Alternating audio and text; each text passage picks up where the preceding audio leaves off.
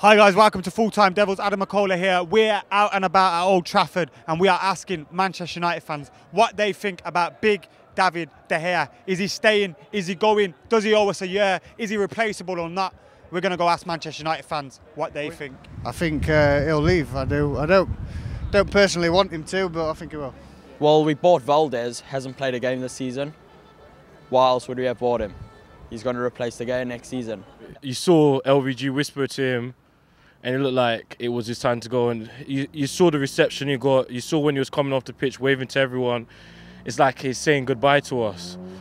Big Dave, is he staying or is he going? Staying. Defo. Yeah. What makes you so sure? The fact that he's just such an amazing goalkeeper, and I don't think Louis van Gaal will let him go. I don't think we should let him go. But if we're getting Gareth Bale in his place or somebody of that calibre, and we can get a suitable replacement, then let him go. Do you think he owes United another season? Or? Yeah, definitely. I think he should sign a new contract so he can get some more money, because at the moment it's saying 15 million for De Gea, and that's ludicrous for how much he's worth. Or is he replaceable? It'd be difficult, but I think Lloris might be a good replacement. Daniel Levy would have fun with us, eh? Hugo Lloris, 20 million.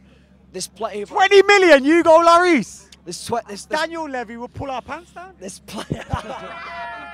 It's gone, you talk rubbish. Arsenal carries you off. Is that if we can get Bale out of the situation, De Gea plus money, get Gareth Bale, he's proven himself in the Premier League. Sorted.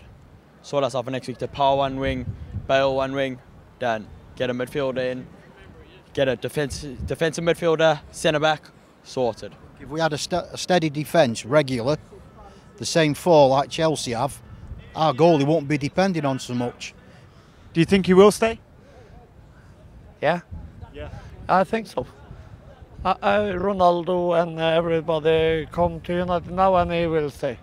I think it's the girlfriend has already made the decision for him. And I think they're talking now about a family discussion at the end of the season. I think his mind's already made up to go. If Valdez is the goalkeeper next season, would you be happy with that?